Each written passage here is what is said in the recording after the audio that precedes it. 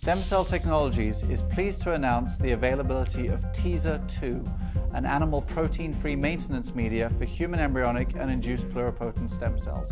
Building on the success of mTeSR1, the most widely used feeder-independent maintenance medium for human ES and iPS cells, TeSR2 represents a significant step towards the clinically compatible culture of these cells by eliminating the use of animal proteins in the medium. Using TeSR2, human ES cells have been maintained for more than 25 passages with retention of normal karyotype and full differentiation capacity. To request a sample or to find out more information, email us at tesr2@stemcell.com, and please also visit our website to see how Stem Cell Technologies can help make your research work.